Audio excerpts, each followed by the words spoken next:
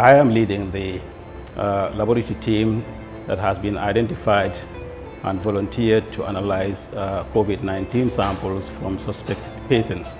And of course, this includes training and competencies in various laboratory procedures, but also another important role is the biosafety aspect. I am actually responsible for training the lab staffs in various biosafety procedures, especially in the use of protective equipment. Also, there was a request from the Ministry of Health to MRCG to support build capacities for COVID testing in at the National Public Health Laboratories.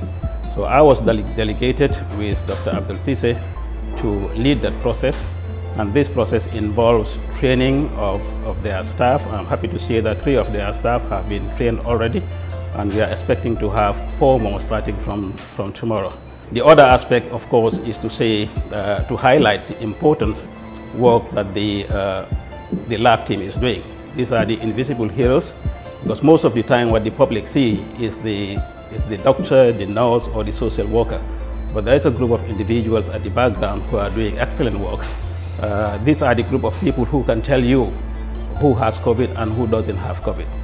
To myself and to the general public, of course, it is important that we put all efforts to make sure that the mode of transmission is broken if we want to defeat COVID-19.